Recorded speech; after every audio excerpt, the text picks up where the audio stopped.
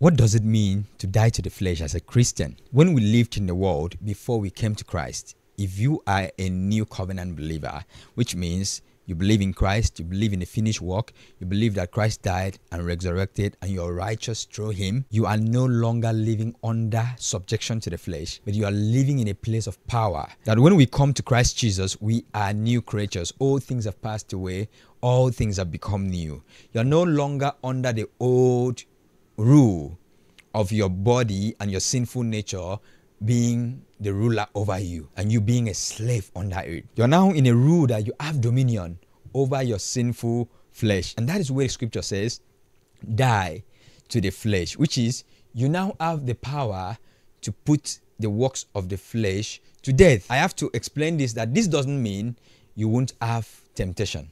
This doesn't mean you will not have desires. You're going to have temptations. You're going to have real desires, and that doesn't make you a sinner. That doesn't mean, oh, you're supposed to die to the flesh. You will not be having those desires.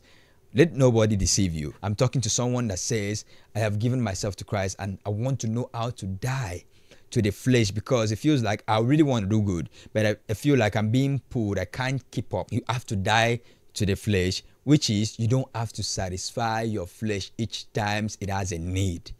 That is the first thing you need to know, because somehow as believers, we are so much alive to the flesh that when we have desires, maybe sexual desires, I've seen videos that females says that when they are in their season, like monthly cycle, they feel the desire a lot. And then if you are in a relationship, it's going to be different. Like it's going to be different because now you feel like there's a legit person here that you love and you would like to get something, right? So it's for you to know dying to the flesh is not like I won't have these desires. Why am I having these desires? And you try to beat yourself up. No, don't beat yourself up. It means you have the desires. It shows you're human. But then you won't give in to your desires. Now that is the power of dying to the flesh. Because before the flesh had the power to control what you do. But now you have the dominion to tell it, nah, I feel you. I get it. I understand it. It's natural, it's legit, but then it's not time. We can't have this sex now. You get, it's not easy. Easier said than done. Like I said, if you are outside of a relationship, this becomes easier. Like being in a relationship myself, I've realized that the temptation hits different.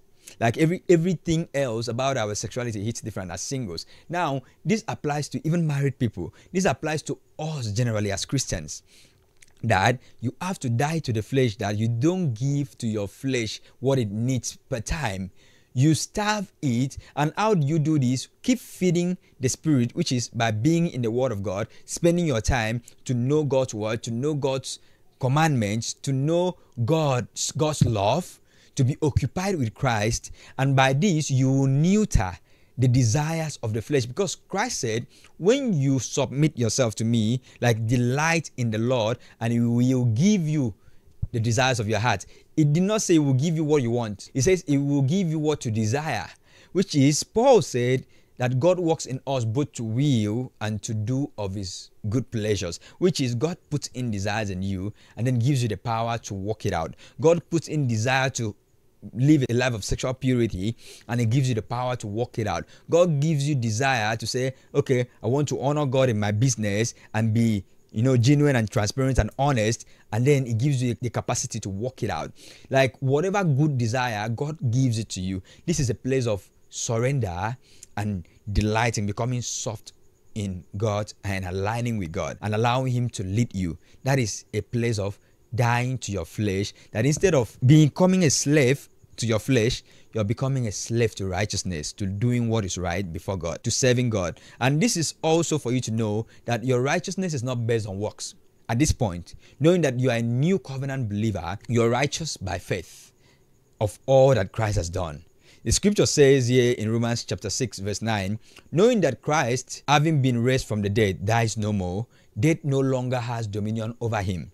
For the death that he died to sin once for all. But the life that he lives to God.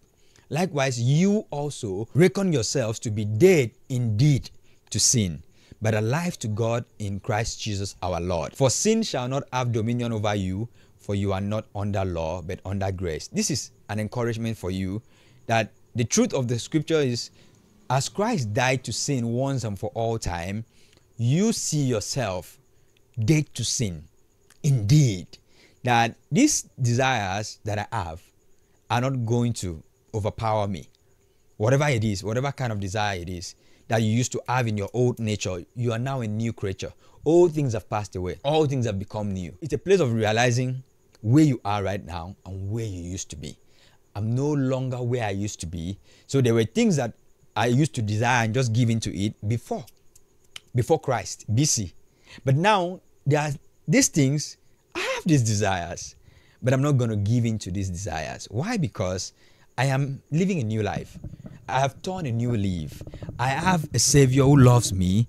I'm not just trying to impress him. I know he loves me and I love him back. So, and loving him is not by mouth. It is to keep his commandments, and I want to serve him. I want to keep his commandments, dying to the flesh. So now let me give you these 3 points that I feel like will help you. Instead of self-occupation, be occupied with Christ, which is study your Bible, spend time in worship, spend time playing anointed music, spend time listening to the word of God that's going to build your soul and build your capacity and help you focus in life to go after your destiny. Instead of self-righteousness, receive the righteousness of God. Secondly, don't try to say, my effort, I have to do things to be right. You can never be right with God. You can never be justified by your works or by the works of the law. Oh, I've not committed adultery. I've kept the law. That won't make you righteous. That doesn't give you eternal life. You can't even keep all the law. If you break one, you break all. So can you keep the law? No, you can't. That's why nobody could keep, from David and all the people that the patriarchs that we talk about, none of them was able to keep the law. And it's only Christ that came to fulfill the law, because he kept it all and then he fulfilled it. Then he has ushered us into a new way of living, that sin is now not having dominion over us because we are under grace, not under the law. Thirdly, instead of sin consciousness, become Christ conscious, become righteousness conscious, become holiness conscious. You are in a position that Christ has placed you. He that knew no sin was made to become sin, that you and us all who were sinners should be made the righteousness of God in Christ. That's 2 Corinthians chapter 5 verse 21. It's for you to know, instead of me being sin conscious, oh, did I fail today? Did I do right today? Instead of being in that place of trying to check yourself, focus on Christ. Focus on the fact that you are the righteousness of God in Christ. Even when you feel like you failed, dying to the flesh is not like, oh, why did you do this? I'm beating yourself over sin. It is a place of saying, I am the righteousness of God in Christ. Reckon that as Christ died to sin once and for all, you are dead to sin indeed and alive to God. Being alive to God is to know where God has placed you is a place of righteousness. It's a position of righteousness. So you are not in a place of begging God to make you righteous. You are in a place that he has made you righteous and you will receive it. The most blessed thing you would do is to receive what he has provided. Hebrews chapter 12 verse 2 says, looking unto Jesus, the author and finisher of our faith, who for the joy that was set before him endured the cross, despising the shame, and has sat down at the right hand of the throne of God. Doing what? Looking unto Jesus, fixing our eyes on Jesus, allowing Jesus to take our whole focus. Turn your eyes upon Jesus. Look full in his wonderful face, and the things of earth will grow strangely dim in the light of his glory and grace. So you have to come to this place. I'm looking to Jesus. I'm Christ conscious. My righteousness is from him. That is all you need to do to be dead to self. Does it mean you won't feel horny? Nah. Does it mean you won't have some kind of feelings that are not like good, in a good category? Doesn't mean that. But it means you don't give in to the feelings you have. It means you don't give in to your flesh. Whenever your flesh demands, you are receiving supplies from God, not to satisfy the demands of the flesh. That is where self-control is a fruit of the Spirit, so that you can now control self. You are now not allowing self to have dominion and control you. That is where self-control applies to you dying to self. That it is a fruit of the Spirit. As you are focusing on the Holy Spirit and on God, it gives you the power to control self. Tell self no. Be disciplined in every area. So this is not like a magic die to self and you're like going to pray, God, I want to die to self. No. It's a real life walk, a daily basis walk. And I hope that this video is going to be a blessing, and is a blessing already to you. Thank you for watching. I am Uwem.